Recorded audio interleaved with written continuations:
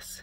This is where I've been for the last couple of days. Woolman Hill in Massachusetts. And there are butterflies, these beautiful orange butterflies in this field. And this path that they mow in between the greens reminds me of England. It's been such a wonderful memory. And there's a fire pit just over there. But here is where I've been staying, in a little cabin with no running water, electricity. They do have an outhouse, which I love outhouses. I first discovered it when I was traveling around Central America and South America. This cabin is called Salt Box. And look, this is the little kitchenette. I don't know if you can see inside without the reflection. Without me in the reflection. And then here, no, that doesn't work. I'll show you inside. There's a little table which I sat at for breakfast sometimes. There are hiking trails. Oh, it's so magical. I'll put the link below. So look, this was my home for the last couple of days. Here's the little kitchenette. There's that portable water that you can refill. And under that curtain is a bin where the water runs into. Look at that. Where am I? There you go. So it's a little disconcerting initially when you just hear this water running right underneath. And then I realised what it was.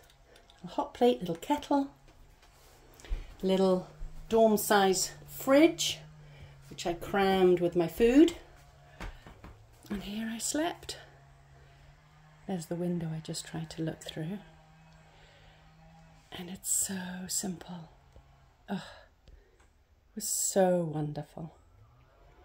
We had a massive rainstorm the other day, which was great. So in the winter, they have a wood stove. And then up here, 2 more beds. So it can sleep up to 5 because this is a futon. So wood cabin can sleep up to 5. It's been such a wonderful retreat, and the people who run it are amazing. So lovely. And oops, hi. So if you wish a getaway, if you need time to yourself, consider this place. I restrung my rose quartz mala beads, put my energy into it. It's a wonderful heart opener, and that's what I'm feeling called to wear right now, is rose quartz, to support my heart opening. All right, sending you so much love, and I hope you take some time for rest over the summer and regeneration. It's the end of June, and as I was walking back after putting the compost in the compost bin, I got a strong sense that, you know, these 6 months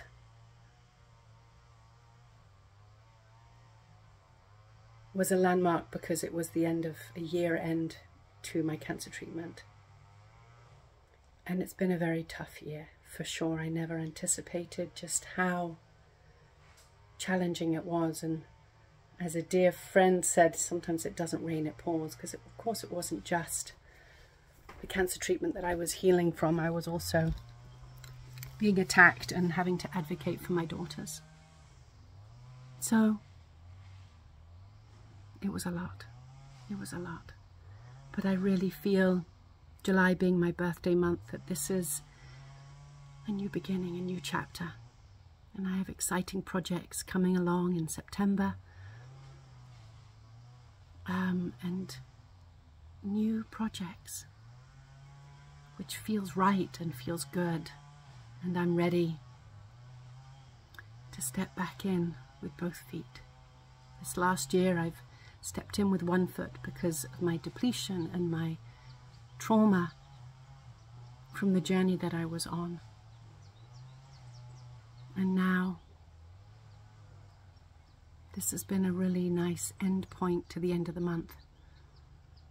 And I feel that this new birthday month is the beginning of an exciting new chapter. So I will be sharing soon more about all those new chapters and how you can find me and how you can work with me and how you can join me in my yoga classes. All right, sending you all so much love. Bye for now.